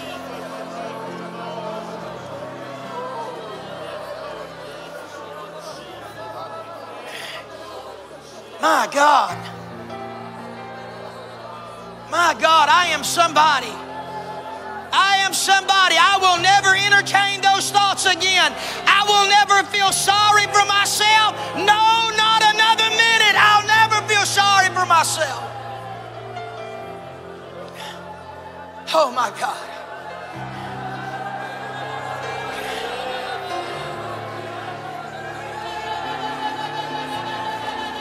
Come on, I will never feel sorry for myself.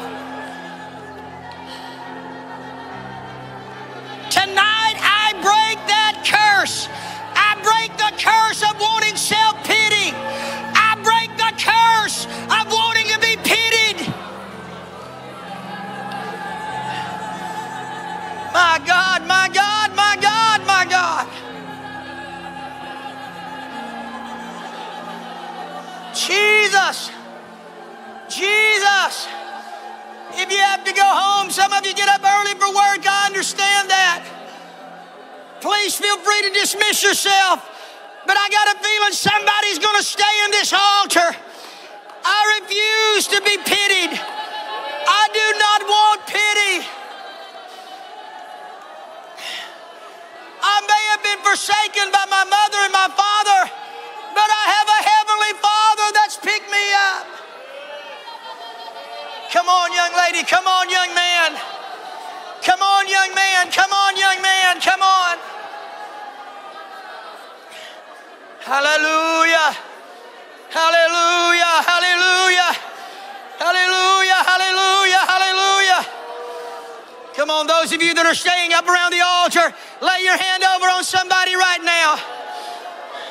We got several young women praying right here. If some of the mothers in the church want to get on the platform and come on, some of you mothers want to get on the platform and pray. Come on, some of you men want to go through the audience.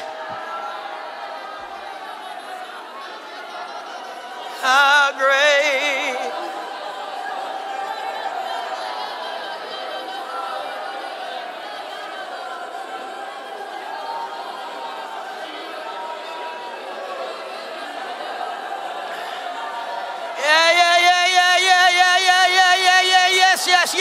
Yes.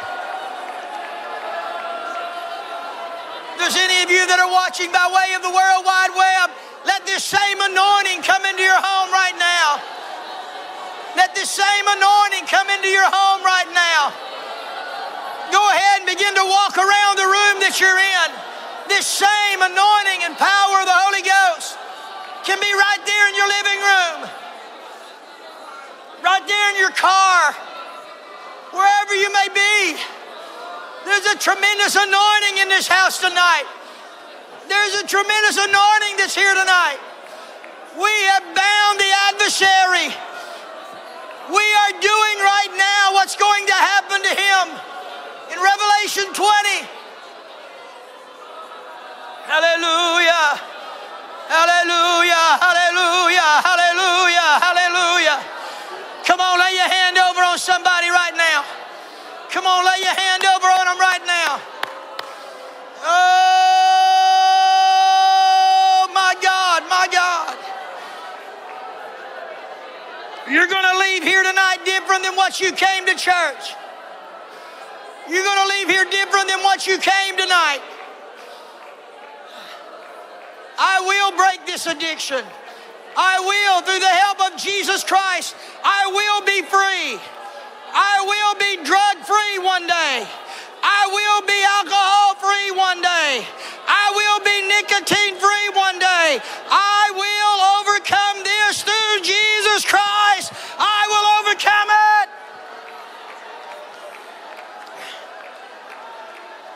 I will overcome it.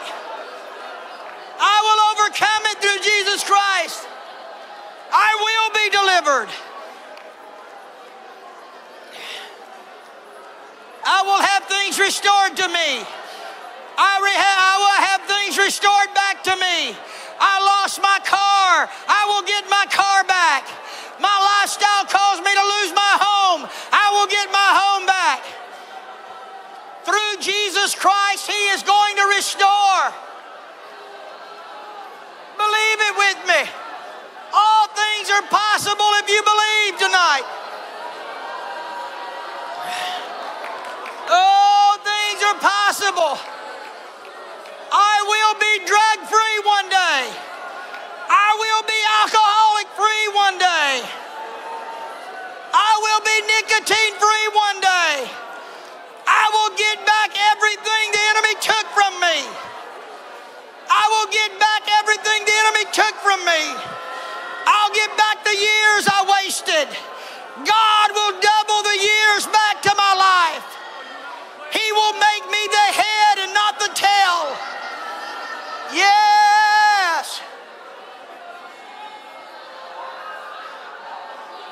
Hallelujah, hallelujah, hallelujah.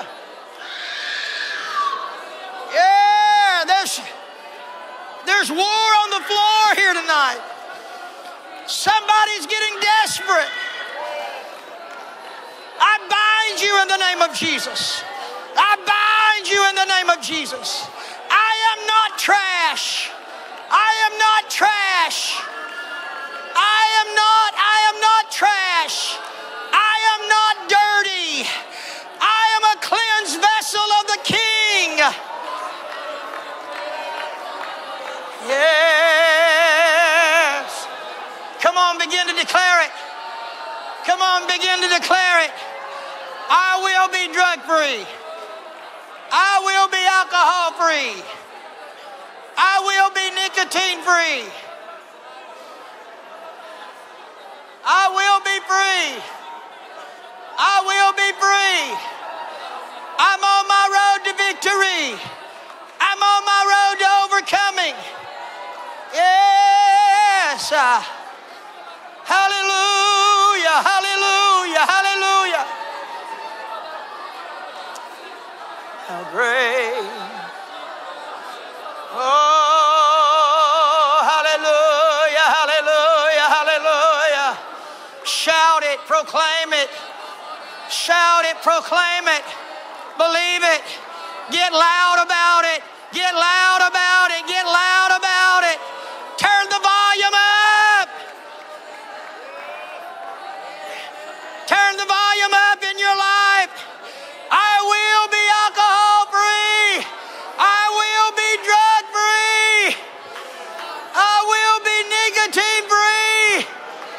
Our marriage will be healed.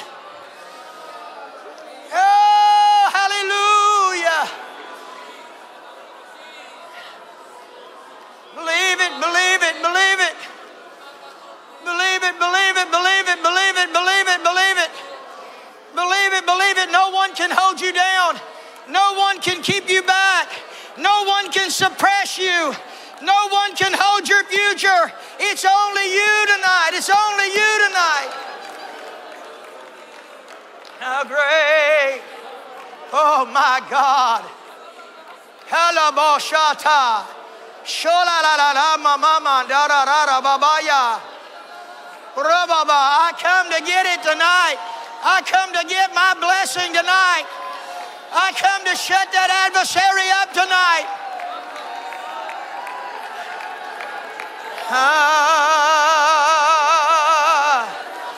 I speak peace over marriages. I speak peace over marriages tonight. Oh, I speak peace. I speak peace over your marriage tonight. By the authority of the one who created marriage, I speak peace over marriages tonight. I speak peace over their children tonight. Come on, do it tonight. Come on, husbands, say it loud. I speak peace over my marriage. I speak peace over my marriage. Come on, wives, speak it tonight. Oh, hallelujah. Hallelujah. Jesus, do what you're going to do. Jesus, do what you're going to do tonight, Lord. Oh, do what you're going to do tonight, Lord. Oh, mighty God, mighty God. Jesus.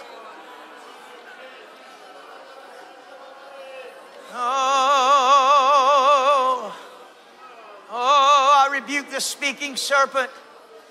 I rebuke the speaking serpent tonight. No weapon formed against me will prosper. Every tongue will be condemned in judgment. I rebuke the speaking serpent tonight with the word of God. I rebuke the pressing serpent tonight by pushing with all of my might. Come on, one more time. Can we push a shout out? Woo. Shout, push, shout.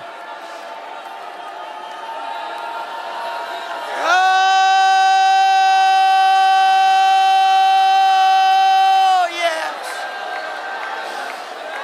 Come on, can we stomp our feet on the slander's head tonight? I stomp my feet on the slander's head tonight.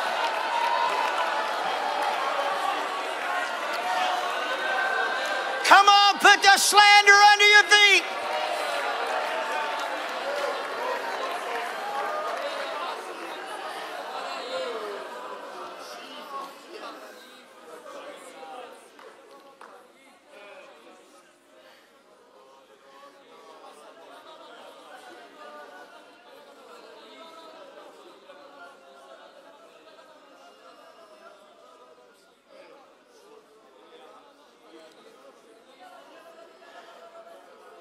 I left one out.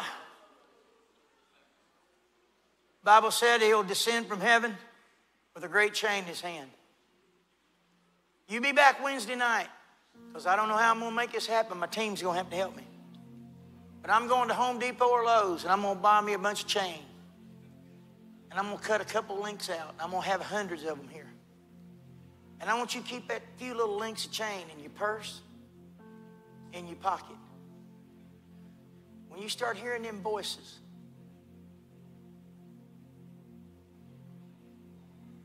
you just get that chain out.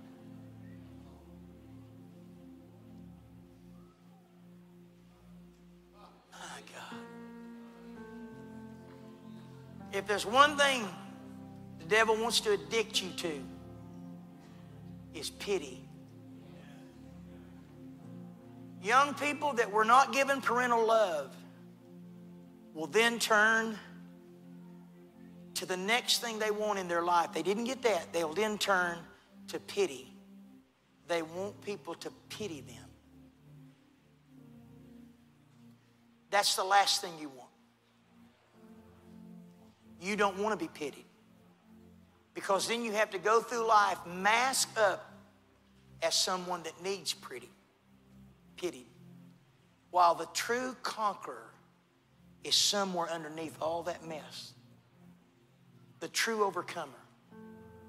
And so I'm going to give you a piece of chain on Wednesday night. I don't know how many hundreds I'm going to have to make. I don't know how many. Y'all got to go to work, Brother Hammond. You got to make it happen. We got to go down there and take that little saw at Home Depot. Ching, ching, ching, ching, ching, ching. I'm going to have a bucket full of these little links. I want you to come get one. Because the devil is a liar. The devil is a liar. I've told you everything tonight. I've told you everything today that you need. When he speaks to you, speak the word back to you. Speak the word back to him. When he pressures you, burst out with praise and worship. Burst out with praise. Burst out with worship.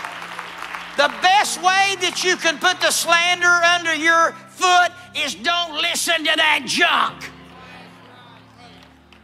Then you'll get it on Wednesday night. That little piece of link that you're going to have in your pocket.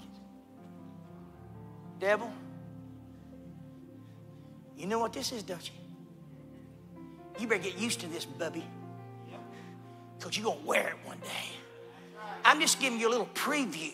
I'm just giving you a little FAC preview of what's going to happen in Revelation 20. You're going to get bound with a big chain, and your mouth is going to be shut up.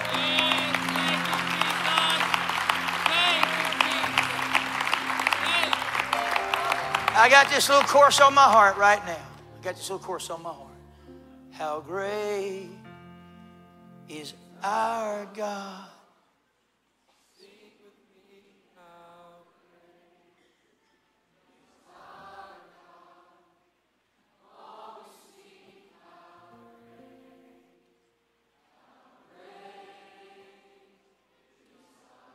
Come on, now that you're all on the right key, sing it real loud right now, all right?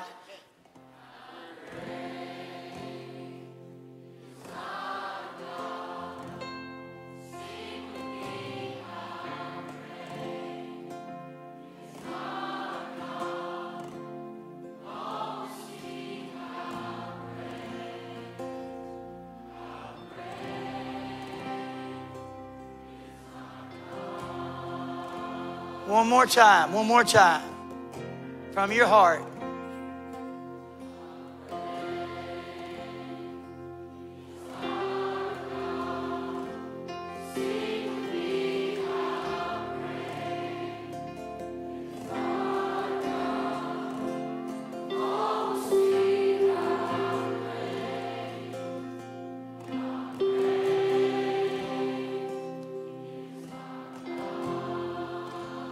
That's going to be our theme song. That's going to be our theme song. How many will help me tonight? Y'all are a good church. Y'all do what Pastor asked you to do. I show you things in the Bible, you obey it. Show you things in the Bible, you just do it. Show you things out of the Bible. I'm going to ask you to do this. I want you to sing that song. I want you to sing it all by yourself. You get up in the morning and sing that song. Because our God is great. And you sing that song. I don't care what bondage, I don't care what's got you bound right now. If you'll learn that as your anthem, and when you get into the fight of that habit, if you could just start singing, how great.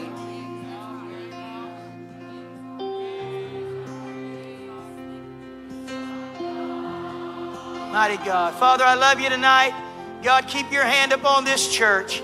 Bring us back Wednesday night, Lord, ready to praise you, ready to worship you again. In Jesus' mighty name, give the Lord a hand of praise.